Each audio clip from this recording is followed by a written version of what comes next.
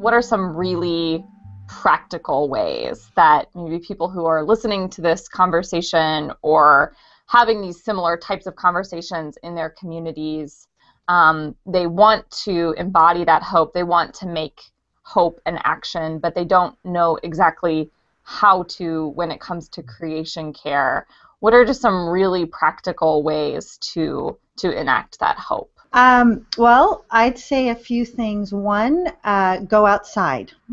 So be rooted in your happy place outside, because that's going to sustain you, and that's going to actually motivate you, because you can't really care for what you don't love, and you can't love what you don't know. So you need to know your place.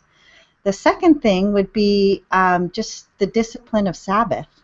So being invited into that place of rest that isn't about consuming. It's about a different way of living, about just being a creature in the world amongst creatures. So as our family, we try to be outside on the Sabbath on Sundays. We don't buy anything. We eat simply. So we resist that notion that you are what you buy.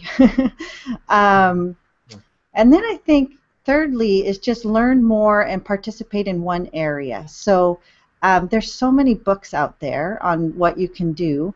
For me, climate change has become a real concern. For me personally, it's not what we do a lot with in Russia, but I've been reading a lot of Bill McKibben, and he has an organization called 350.org.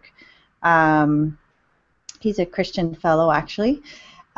So there's so many ways, but you can learn, and if you have a passion for fish, then join a stream keepers group. If you're a gardener, join a community garden and do some organic gardening.